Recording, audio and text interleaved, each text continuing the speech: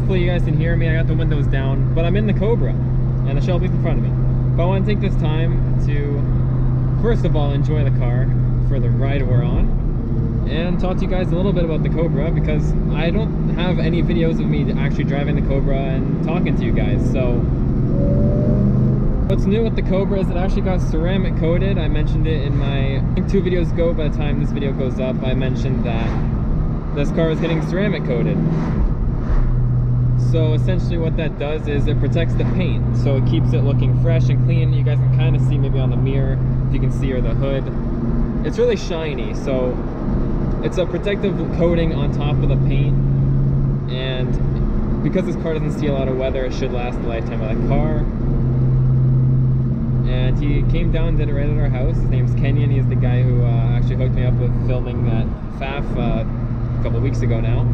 This is the cleanest black paint I've ever seen on a car. It looks brand new, and the car definitely deserves it. Especially, it only has 32,000 kilometers on it.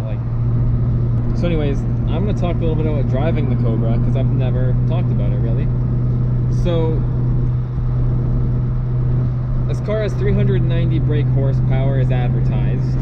However, when these came out, people started putting them on the dyno and realized that these are putting down about 420 horsepower to the wheel.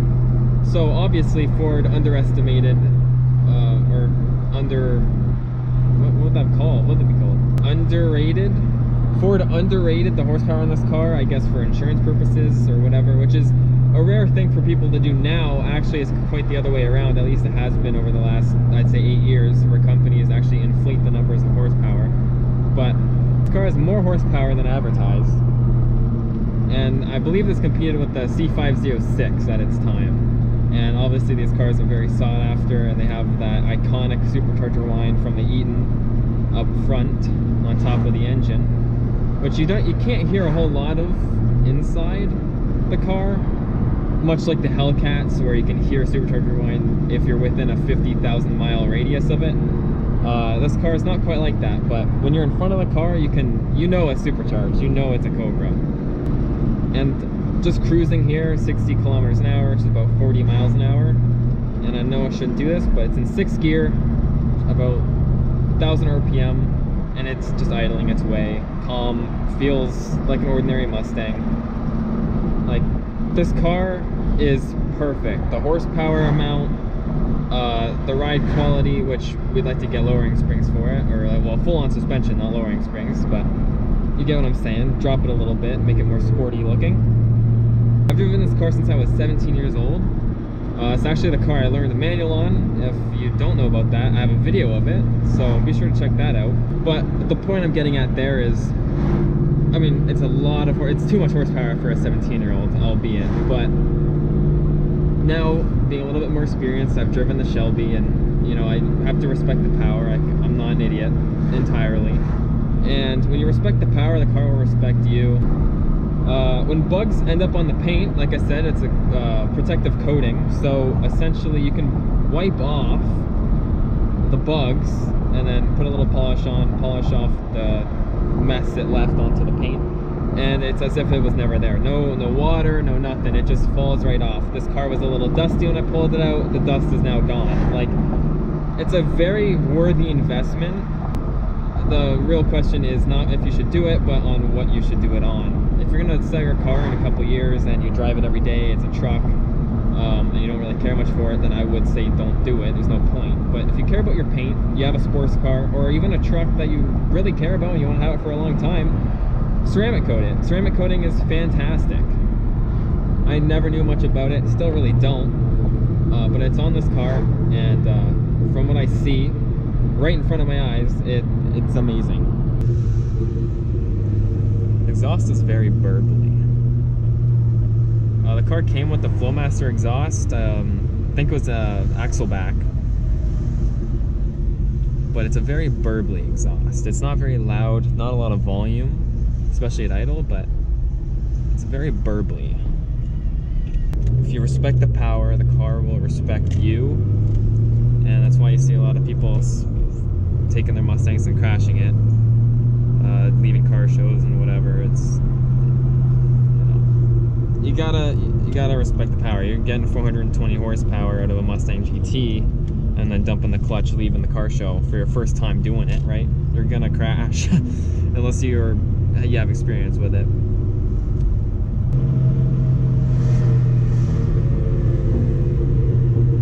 Ooh, those pops.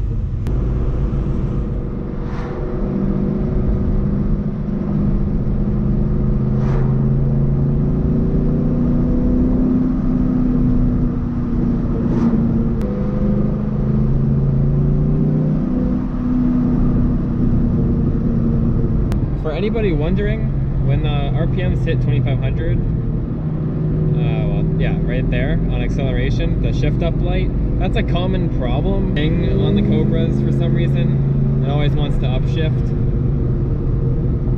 It's really down low. I don't know why. I have no idea why that's the case. Haven't looked into a fix, but I've seen other Cobra owners actually post about it, so I know it's a common thing. If anyone's wondering, yeah, it's not adjustable. It just kind of does its own thing.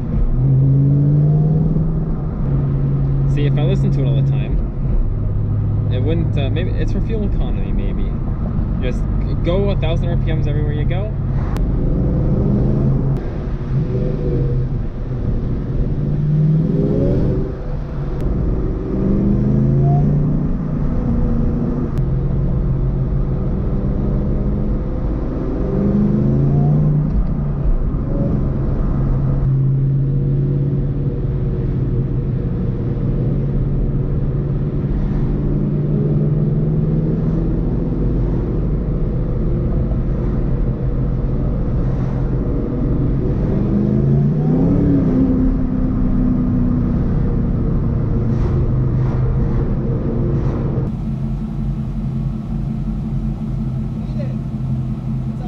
Hey, what's up? Traffic.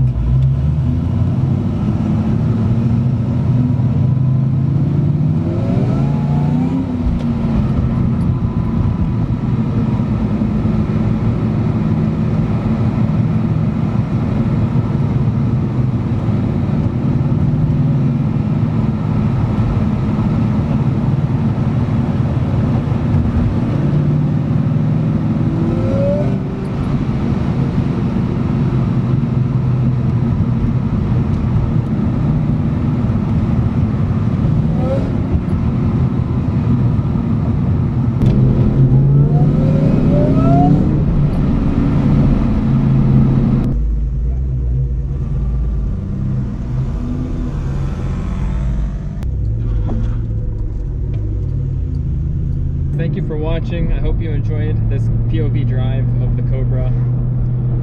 Changing up a little bit, a little slower paced, but I figured it'd make for a cool video, so here we are.